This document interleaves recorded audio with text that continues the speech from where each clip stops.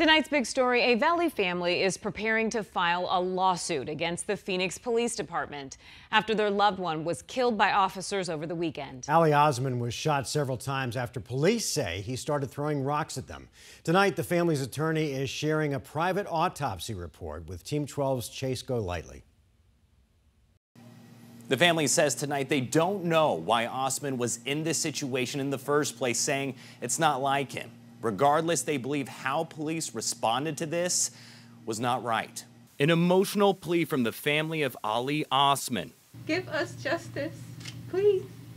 Please, it's very hard. They stood with their attorney Thursday, announcing they will file an excessive force and wrongful death lawsuit against Phoenix police. I'd rather Ali be sitting in jail than at that mortuary right now. Yes.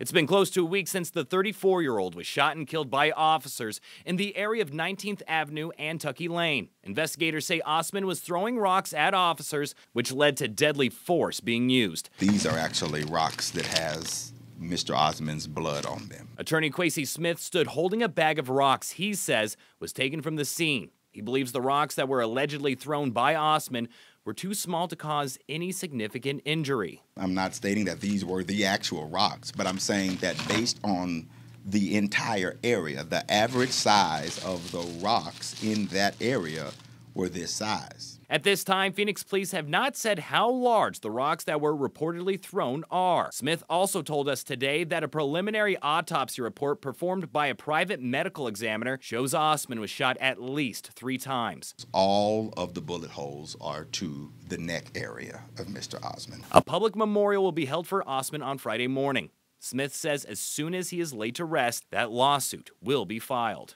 I just hope he gets justice. And I'll be there till the day ends, till my life ends, to get justice for him. Now, we want to be clear, police have not confirmed any of this information presented to us by Osman's attorney, telling us their investigation and body camera footage from that night will be released to the public in just over a week. We're in the Alert Center tonight. Chase Golightly, 12 News. Chase.